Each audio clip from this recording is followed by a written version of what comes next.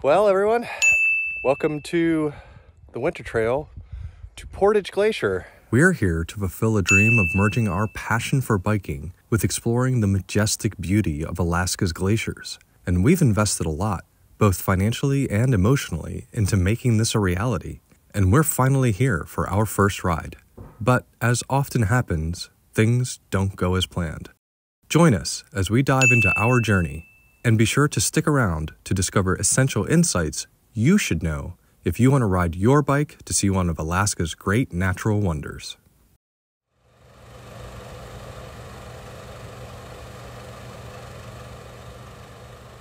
One of the benefits of living in Alaska is access to impressive landscapes at a scale rarely found anywhere else. One of Alaska's most treasured national wonders are glaciers. Alaska has over 100,000 of them, most of which are inaccessible except by plane or helicopter. But seeing them up close is one of the most sought-after experiences by visitors and locals.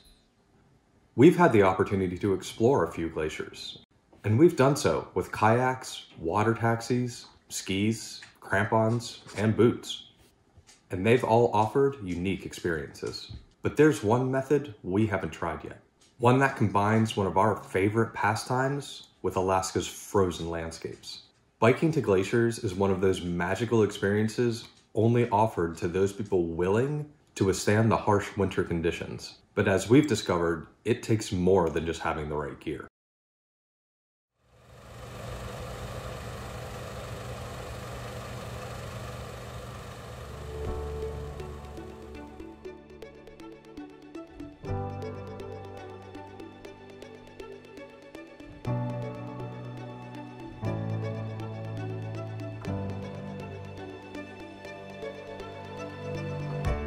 Located near the city of Whittier, about 60 miles from Anchorage, Portage Glacier is easily accessible and perfect for our first major ride.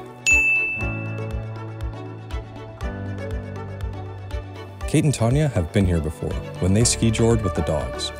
And while that trip was largely a success, things weren't looking quite as promising this time around. Freezing temperatures made the preparation of our bikes painful and slow. The front tire on Tanya's bike had already deflated, and a frozen valve stem made it almost impossible to reinflate.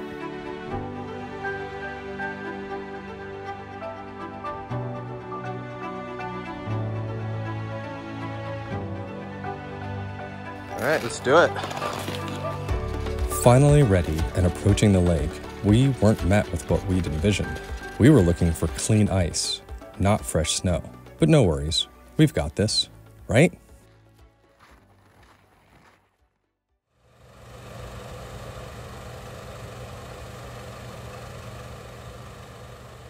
We certainly thought so. After all, we'd invested in top-notch gear, including Salsa fat tire bikes. Fat tire bikes were invented in Alaska. They were literally made for this. And with winter upgrades, including studded tires, fenders, and pogies, we felt ready for anything. While these investments reflected our commitment to fulfilling our dream, they couldn't prepare us for everything we encountered. Gear can only take you so far.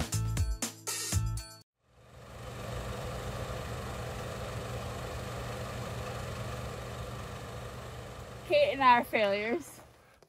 They wanted to keep going.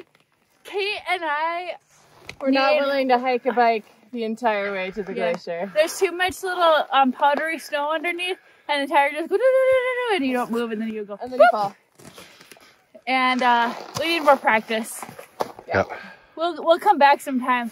We missed the window. The window was like a week and a half long before it snowed and it was froze. We missed that window. Tanya was right. We had underestimated the importance of timing. Despite confident predictions by friends and even our local bike shop, we missed the narrow weather window required for riding, and it was difficult to accept. These conditions are rare and fleeting. It's a special mix of temperatures low enough to safely freeze the lake, but without any snowfall. These weather windows seem to only happen once or twice a year. Our enthusiasm for biking had blinded us to the fact that we could be met with adverse conditions. Worse, we failed to bring any backup options. Cross-country skis would have been a great alternative for this journey. We could have even hiked to the glacier.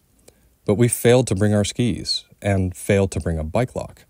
We just outright failed at being prepared.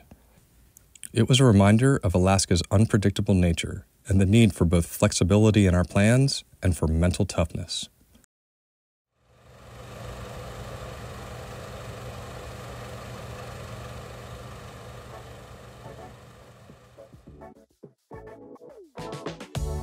After completing the winter upgrades on our bikes, it was time for a test ride. Our upgrades seemed to work well, but the ride revealed differing expectations between Kate and I. While I felt prepared and enthusiastic, Kate found the winter setup a bit more challenging. Unfortunately, the reality of winter riding hadn't met her expectation. But this was good to know now, before a big trip. It highlighted the importance of the mindset we'd need to get through a tough ride.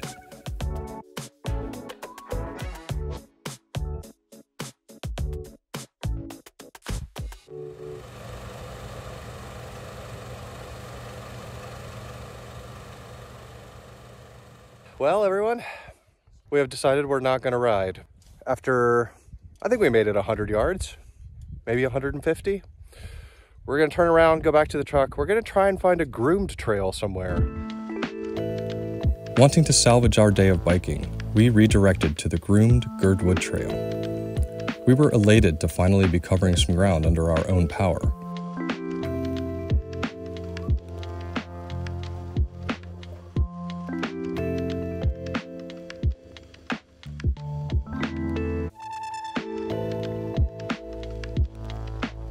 When once again, Tanya's front tire rapidly lost air and she was forced to return to the truck, essentially ending our day. Exhausted and disappointed, Kate and I pushed on to Girdwood Ruin, where we would rendezvous with Tanya and accept defeat.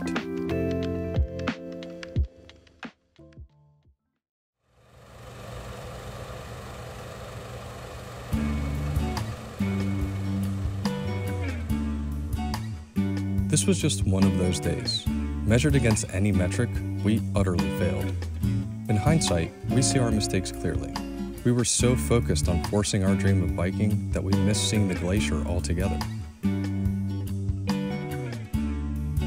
reflecting on our journey, we've distilled some valuable lessons that we hope you can learn from too. Having the correct bikes and gear is essential, but it comes at a cost. Investing in quality equipment is necessary for safety and comfort, but it's not as important as mental toughness out on the trail. Gear can get us only so far. We've got to handle the rest.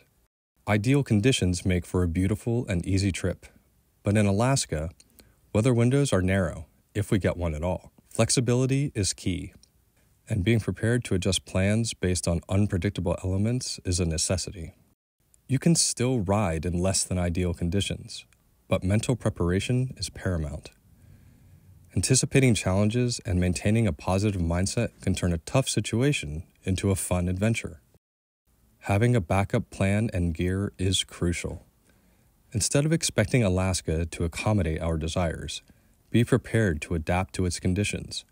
Cross-country skis, hiking boots, or alternative transportation can save the day when biking isn't feasible. Never get discouraged if your plan doesn't work out. Be flexible and embrace the unexpected twists and turns. After all, the best memories often stem from the most unplanned moments shared with friends. That said, our trip did not go to plan, but it sure did make some memories. We'll do our best not to make these mistakes again, and we hope you'll be better prepared when you swap on those studded tires, strap on pogies, and spin the pedals towards a towering glacier.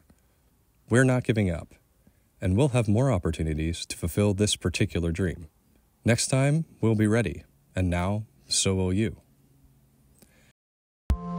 If you liked this video, check out our playlist about biking in Alaska. Or take a look at Kate's doll sheep hunt. That's a pretty popular one. Did you know that you don't need to pay to be a YouTube subscriber? That's right, creating an account is free. You'll have easy access to all your favorite content, like Semi-Wild Alaska, so be sure to create a profile and subscribe, and we'll bring you more great Alaska content.